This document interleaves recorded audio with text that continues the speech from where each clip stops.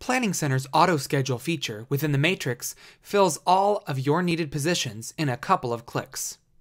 To get started, I'll go into the matrix from my contemporary service.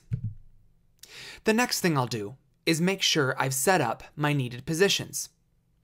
It looks like I haven't really done that for my first service, so I'll hover over the date at the top and click Needed Positions.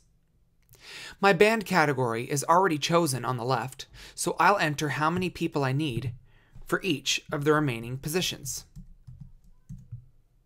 And click Accept. You can now see my needed positions have been added. Now let's check to make sure that my positions are set up correctly. By clicking One Person Needed in my acoustic guitar row, I can see everyone I've assigned to this position. If you haven't set up your positions, watch our video tutorial on setting up people for positions. Next to each person is the date they were last used. This date is important because when auto-scheduling, Planning Center will first choose people who haven't been used in the longest time. So by looking at these dates, it looks like I should be scheduled first, since November 18th is my oldest date.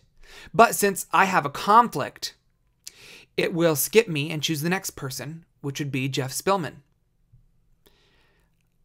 Everything looks good here, so I will cancel out of this. All the rest of my needed positions seem to be set, so I'm ready to go. I will click the auto schedule link at the top, choose my band category only, and click Accept. Planning Center schedules from left to right, choosing the people who haven't served in the longest time first, and make sure to avoid any conflicts with other services or blocked out dates. If for some reason you don't like the results of the auto schedule, just click the button again and click to undo. If your primary concern is scheduling all of your volunteers equally, auto scheduling can save you a lot of time. For more information, search our online manual or check out our other video tutorials.